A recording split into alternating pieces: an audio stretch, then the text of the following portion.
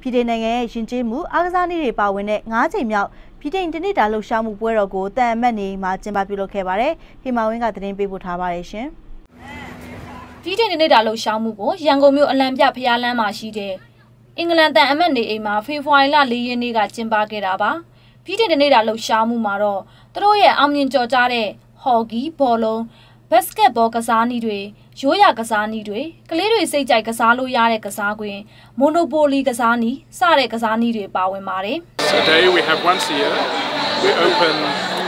the compound here ဒီနေ့ဒီထဲကိုရောက်လာအောင်လာဖို့အားလုံးကိုကျွန်တော်ဖိတ်ကြားထားပါတယ်။ဒီရောက်ရင်ဗြိတိန်နိုင်ငံရဲ့တနစ်တာကိုရောက်ရှိအောင်ကျွန်တော်တို့စူးစမ်းထားပါတယ်။အဲ့ဒါမှဗြိတိန်နိုင်ငံရဲ့ယဉ်ကျေးမှုတွေနိုင်ငံရဲ့ဓလေ့အားကစားနည်းတွေနဲ့အခြားစိတ်ဝင်စားစရာအကြောင်းတွေကိုကျွန်တော်တို့ဖန်တီးထားပါတယ်။ရန်ကုန်မှာဒီပွဲကိုကျင်းပလာတာဒီနှစ်နဲ့ဆိုရင်တော့9ချိန်တော့ရှိပါပြီ။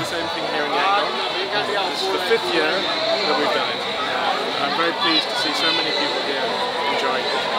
ဒီပွဲတော်ကိုလာရောက်ဖို့အတွက်ဖုန်းတော်ကြီးတင်ပညာရေးကျောင်းကကျောင်းသူကျောင်းသားတွေမတန်ဆွမ်းကလေးငယ်တွေလမ်းဘေးလေလွင့်ကလေးငယ်တွေကိုဖိတ်ကြားပြီးကစားပွဲမှာပါဝင်စေခဲ့ပါတယ်။ရိုးရာအစားဈေးဆိုင်တန်းတွေမှာရောင်းရငွေတွေကိုလည်းမိဘမဲ့ကျောင်းနွမ်းပါတဲ့စာတင်ကျောင်းတွေကိုလူဒန်းသွားမှာဖြစ်ပါတယ်။အမေဒီထဲဝင်ကျင်တာအမေတစ်နှစ်ပတ်လုံးမှာဝင်ရတဲ့နေရာဒီနေ့တည့်ပဲအမေအမ်ဘက်ဒါကသူ့ရဲ့ resident ကိုပြေးလို့ပွဲလုပ်တာကိုပြည့်တယ်။မနေ့ကလည်းလာတယ်ဒါဒီနေ့ကဒီရက်တော့မနေ့ကတော့တော်တော်များများဝင်ဆော့ဖြစ်ပါတယ်ပြီးတော့မုတ်တွေလည်းစားရပေါ့နော်။သူတို့ကျောင်းနဲ့မုတ်တွေကအဲ့လိုရတဲ့ပတ်စံတွေအမြတ်တွေပုံတော့လူရဲ့ security တော့ရောက်တဲ့ခါကျတော့အားပေးဖြစ်တယ်။ဒီနေ့လည်းဒီလိုပဲအခုမှဝင်လာတော့ဆိုတော့ဘာမှတော့လိုက်မဆော့ရသေးဘူး